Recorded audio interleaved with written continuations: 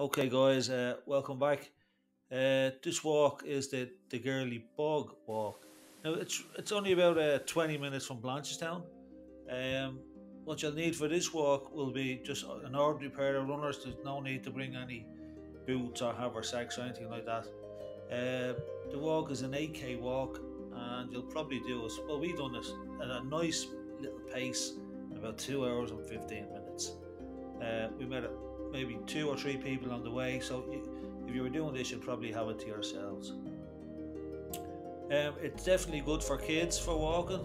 Get them out for an hour or two, and if you're bringing a dog, just make sure that they're kept on the lead. Doing the walk itself, just pay particular attention to. There's maps all the way around, and it's well signposted. Other than that, the site itself is well maintained, and there's all different colours throughout as you're going along, and it's a beautiful little walk, and it's very underestimated. Okay, have a nice day.